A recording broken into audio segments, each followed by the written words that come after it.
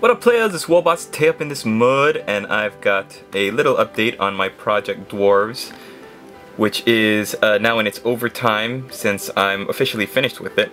But I did finish the Battle Standard Bearer, so I tried to do a little bit of the non-metallic metal for the gold and the regular Dwarf bronze that I have for the rest of the army, just to tie that in there, but still haven't gotten it quite as well as I would like to. I like the border up there on this side of the banner. Looks pretty good, but like I'm still working on my technique in the as you can see, it's not as fluid as I would like it to be. His face plate because his nose got all jacked up. Finecaaast.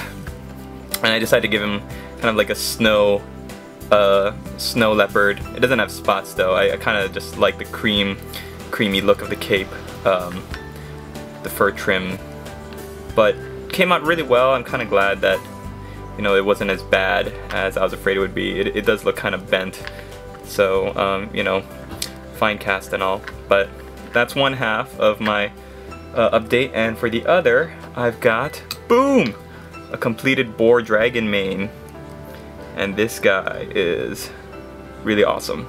I used some paint to paint his tattoos to make them look like they're glowing, kind of like they're giving him protection. I painted up his troll cloak to look like a stone troll from Games Workshop, you know, blue and grays, and also because I guess it gives like trolls regeneration, and so maybe he's using it for that, for good luck as well, and protection, as well as the fact that he's a troll slayer, so it's like one of his trophies. And there's some more tattoos. Tattoo on his head. He's got a keg of ale on his back. A little baby book of grudges that he carries around with him to record his deeds on. And I like how you get a sense of motion, that he's kind of swinging around, and these chains with the teeth are kind of like dangling from it, are like swinging with him. So I think it's a great sense of motion that you get from the model. Really great sculpt.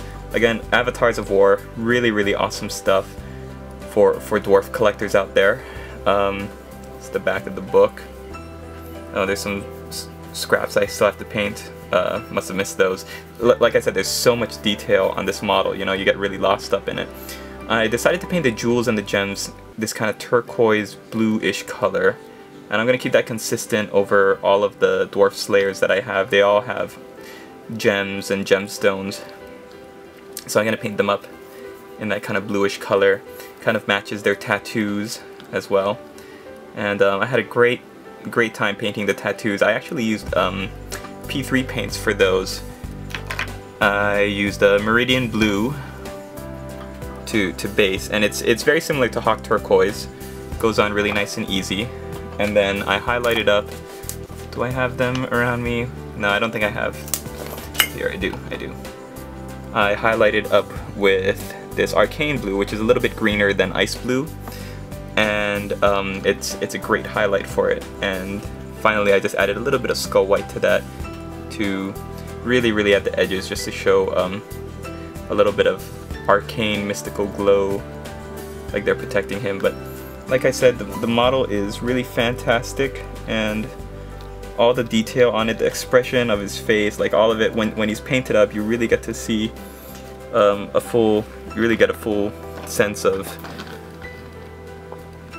you know, how detailed and how skillful the sculptor was.